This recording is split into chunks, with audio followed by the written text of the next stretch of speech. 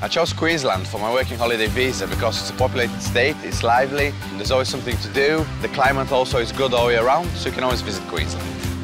The most amazing thing I have done in Queensland so far was climbing the Story Bridge in Brisbane. It was a breathtaking view and an amazing experience.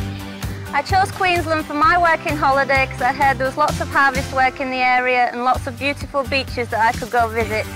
The weather's fantastic all year round, and there's places like Fraser Island I can visit with an easy driving distance. I've saved up enough money to buy a car, so now I can travel around the coast.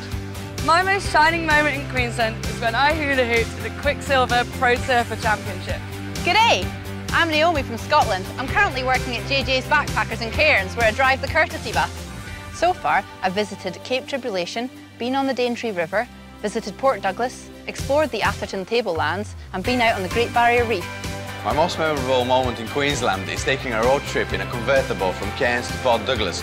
The beach along one side, the rainforest along the other, it was amazing.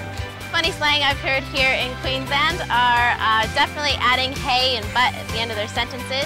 Fair dinkum. Chill out. Dunny. G'day! G'day, mate. G'day. G'day, mate. Good day, I'm Kevin from Korea. I'm working at Lady Elliot Island.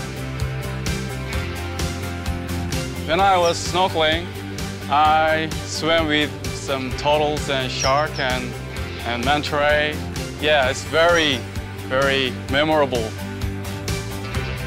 If I needed to convince my friends to move to Queensland, I'd have to tell them about the beautiful weather, the lovely people, and it's just a seriously awesome place to live. I love Queensland. Come here, everyone. Nice.